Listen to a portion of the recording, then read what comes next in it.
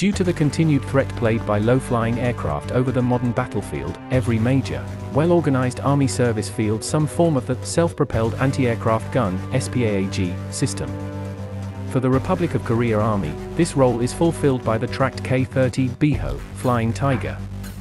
The vehicle is built atop the existing, proven framework of the K200 Korean Infantry Fighting Vehicle (KIFV), detailed elsewhere on this site, and saw design work span from 1983 into 1991. Production by Hanwha Defense Systems began in 1996 and has since yielded 176 total units. Service enter did not occur until 1999. The 25-ton vehicle mates the existing chassis and running gear of the K200 with an electro-optical radar combination tied to a twin 30mm autocannon configuration. The fire director is the TPS-830K series, which incorporates forward-looking infrared (FLIR) technology with a thermal sight and laser rangefinder. The fire control system (FCS) is full digital, giving the K30 good accuracy against moving aerial targets at range. The 30mm S&T-KKCB automatic loading automatic firing guns, straddling the turret component over the hull, can be effectively brought to bear against moving land targets as well. The X-band, pulse Doppler-based radar system detects aerial targets out to 11 miles, giving the crew time to train the dual cannon arrangement.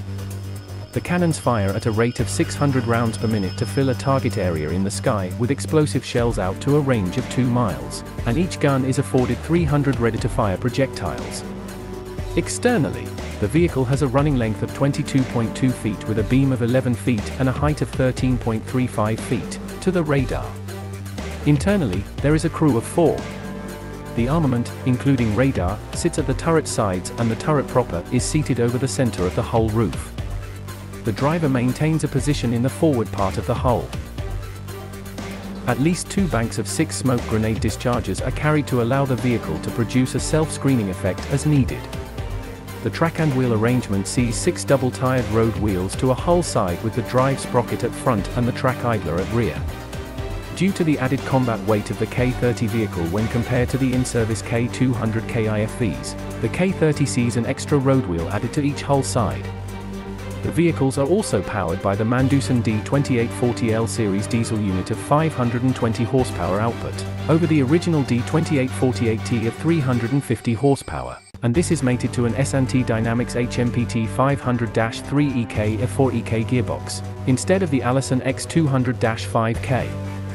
The vehicle sits atop a torsion bar suspension system for good cross-country mobility, showcases a road speed of 37 miles per hour, and can travel out to 310 miles on internal fuel.